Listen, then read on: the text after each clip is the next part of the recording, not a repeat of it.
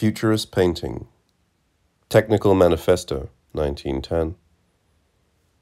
On the 18th of March, 1910, in the limelight of the Chiarella Theatre of Turin, we launched our first manifesto to a public of 3,000 people, artists, men of letters, students, and others. It was a violent and cynical cry which displayed our sense of rebellion, our deep-rooted disgust, our haughty contempt for vulgarity, for academic and pedantic mediocrity, for the fanatical worship of all that is old and worm-eaten. We bound ourselves there and then to the movement of futurist poetry which was initiated a year earlier by F.T. Marinetti in the columns of the Figaro. The Battle of Turin has remained legendary.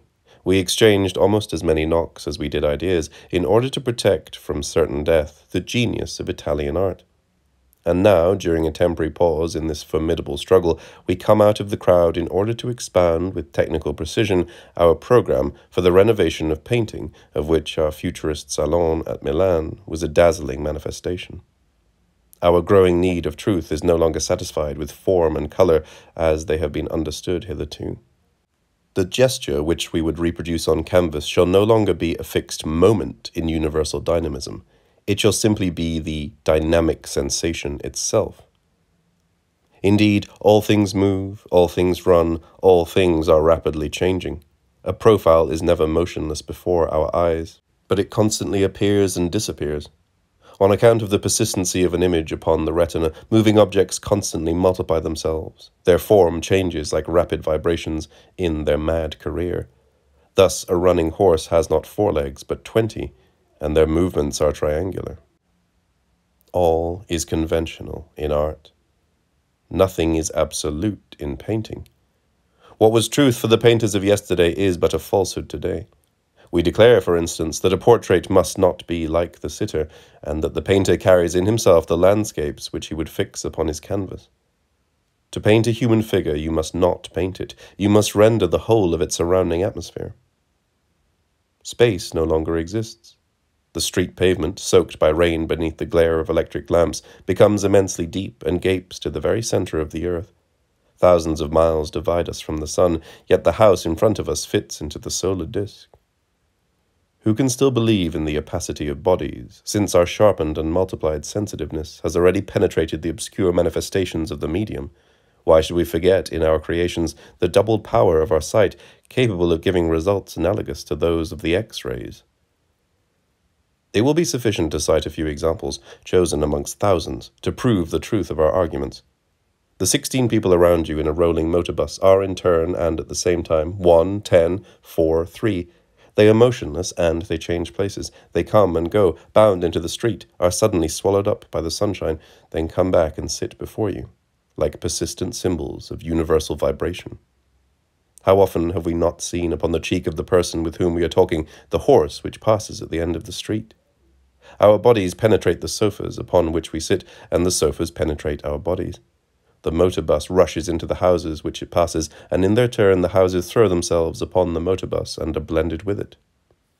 The construction of pictures has hitherto been foolishly traditional. Painters have shown us the objects and the people placed before us. We shall, henceforward, put the spectator in the center of the picture.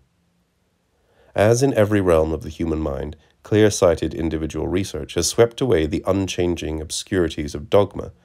So must the vivifying current of science soon deliver painting from academicism. We would at any price re-enter into life. Victorious science has nowadays disowned its past in order the better to serve the material needs of our time. We would that art, disowning its past, were able to serve at last the intellectual needs which are within us. Our renovated consciousness does not permit us to look upon man as the center of universal life.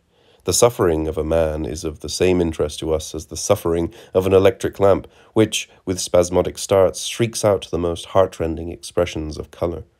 The harmony of the lines and folds of modern dress works upon our sensitiveness with the same emotional and symbolical power as did the nude upon the sensitiveness of the old masters.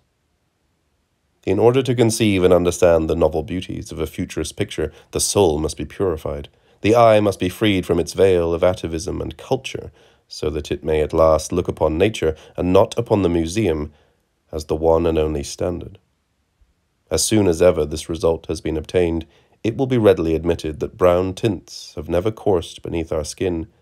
It will be discovered that yellow shines forth in our flesh, that red blazes, and that green, blue, and violet dance upon it with untold charms, voluptuous and caressing. How is it possible still to see the human face pink, now that our life, redoubled by noctambulism, has multiplied our perceptions as colorists? The human face is yellow, red, green, blue, violet. The pallor of a woman gazing in a jeweller's window is more intensely iridescent than the prismatic fires of the jewels that fascinate her like a lark. The time has passed for our sensations in painting to be whispered. We wish them in future to sing and re-echo upon our canvases in deafening and triumphant flourishes. Your eyes, accustomed to semi-darkness, will soon open to more radiant visions of light. The shadows which we shall paint shall be more luminous than the highlights of our predecessors, and our pictures, next to those of the museums, will shine like blinding daylight compared with deepest night. We conclude that painting cannot exist today without divisionism. This is no process that can be learned and applied at will. Divisionism, for the modern painter, must be an innate complementariness, which we declare to be essential and necessary. Our art will probably be accused of tormented and decadent cerebralism, but we shall merely answer that we are, on the contrary, the primitives of a new sensitiveness, multiplied hundredfold, and that our art is intoxicated with spontaneity and power. We declare, 1. That all forms of imitation must be despised, all forms of originality glorified. 2. That it is essential to rebel against the tyranny of the terms harmony and good taste as being too elastic expressions, by the help of which it is easy to demolish the works of Rembrandt, of Goya, and of Rodin. 3. That the art critics are useless or harmful. 4. That all subjects previously used must be swept aside in order to express our whirling life of steel, of pride, of fever, and of speed. 5. That the name of madman, with which it is attempted to gag all innovators, should be looked upon as a title of honor. 6. That innate complementariness is an absolute necessity in painting, just as free meter in poetry or polyphony in music. 7. That universal dynamism must be rendered in painting as a dynamic sensation. 8. That in the manner of rendering nature, the first essential is sincerity and purity. 9. That movement and light destroy the materiality of bodies. We fight, 1. Against the bituminous tints by which it is attempted to obtain the patina of time upon modern pictures. 2. Against the superficial and elementary archaism founded upon flat tints, and which, by imitating the linear technique of the Egyptians, reduces painting to a powerless synthesis, both childish and grotesque. 3.